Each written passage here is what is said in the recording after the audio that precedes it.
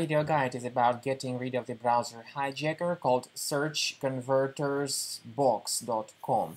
Search Converters Box is advertised as a helpful tool that can assist you in converting some documentation into PDF format or vice versa, but the point is that it works as a typical browser hijacker.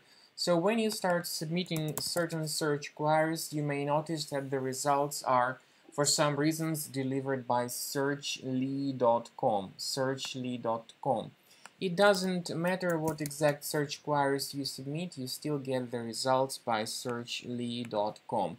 Searchly.com is not your choice. Sometimes the results may be delivered by Bing, by Yahoo, or by some other unfamiliar search engine, but the point is that it's not your choice to use them. However, Search Converters Box Hijacker tries to make these important decisions instead of you. Very often it is spread through integration with some free applications, so if you have noticed that somehow Search Converters Box has hijacked your browser, you need to realize that it's also the form of a potentially unwanted application. In the light of this information, we strongly advise that you get rid of it as soon as possible. So, go to the menu, More Tools, Extensions, then look for suspicious extensions, deactivate and get rid of them. Another valuable tip is that you research your available applications and delete those items that are suspicious. To make sure that your system is free of any other threats, consider checking it with Combo Cleaner by going to the official page combocleaner.com, then downloading the software and scanning the system to make sure that there are no any other malware or adware remnants.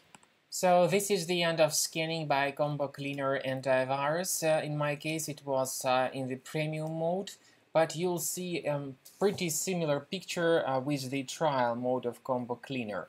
The program gives you the report about threats found. You may go to the antivirus section, click on Review Results. So as you can clearly see, this is the list of all threats that were found during the scanning. How to get rid of these threats manually? Of course, you can see the location of specific threat, plus you may click on this icon that says Show in Finder. So this will show you the location of the threat in Finder. You may right-click on it and move it to the trash. You may do the same thing with all other threats and get rid of these threats manually.